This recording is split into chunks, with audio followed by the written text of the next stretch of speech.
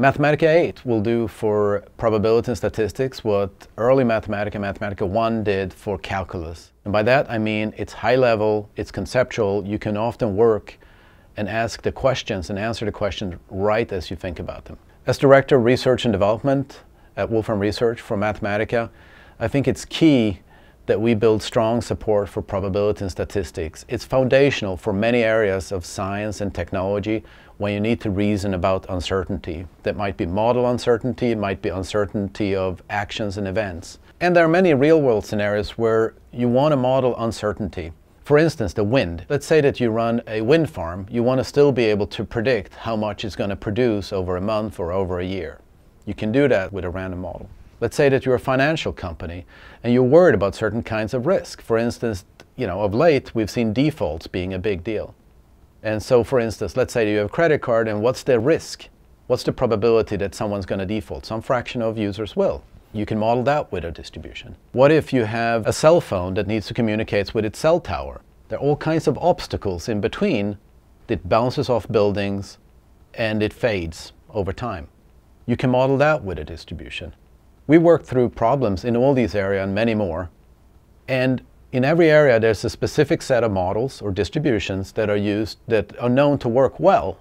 We brought them all together so you have a complete modeling system in Mathematica.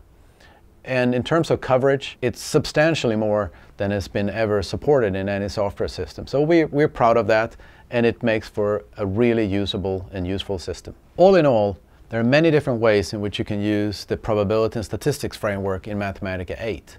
To outline some of the key areas, there are multiple ways in which you can get data.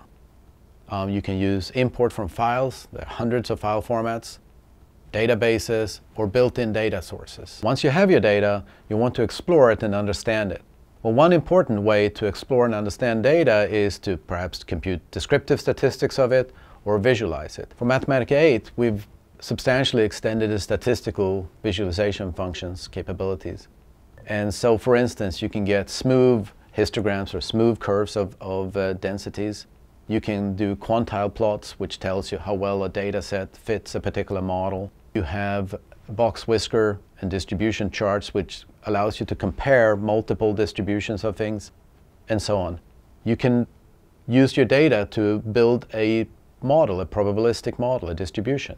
You can use parametric models, and you can automatically derive that model from data with a distribution, or you can use non-parametric models. These are things like, if you think of a histogram. The histogram looks like a distribution. Well, we made it work like one. You can generate random numbers. You can you can compute probabilities and expectations. You can answer any question you could ask for a parametric distribution. Or you can use derived ones. These are distributions that are built out of other distributions. There are mixtures, there are copulas, there are transformations, and so on. And so there's a rich toolkit to extend both parametric and non-parametric distribution to an even richer modeling class.